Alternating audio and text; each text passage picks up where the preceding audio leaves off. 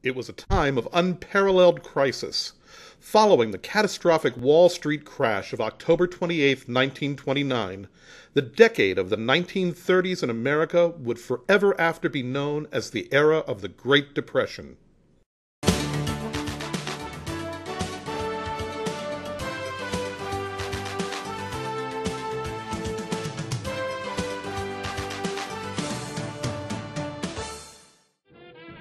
Riding high in the 1920s, America was suddenly brought low, literally overnight.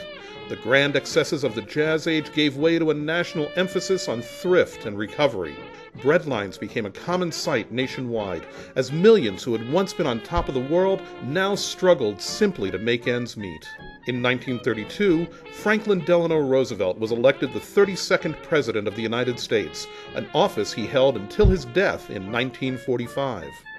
In spite of, or perhaps because of, America's long national nightmare, movies were more popular than ever. Universal unleashed a legion of monsters on a public hungry for thrills, while Warner Brothers addressed social ills with a string of popular gangster films. Jesse Owens won at the 1936 Olympics, and Amelia Earhart was tragically lost over the Pacific. Superman and Batman debuted as a new breed of American hero, and Lou Gehrig, a real hero to millions of Americans, retired from baseball. And the era of the great airships came to an end with the fiery crash of the airship Hindenburg in Lakehurst, New Jersey, an event described in the first transcontinental radio broadcast. During this tumultuous era, Allied continued to offer radios and electrical parts and components, but now with a much greater emphasis on low prices due to the challenging economic times. Virtually none of the radio models offered in the 1929 catalog are repeated in the 1930 edition, possibly to allow for easier repricing of products. In 1930, Allied introduces the new Night Screen Grid receivers, touted as a set that stands out over everything we have ever heard. It compares favorably with sets of much higher price.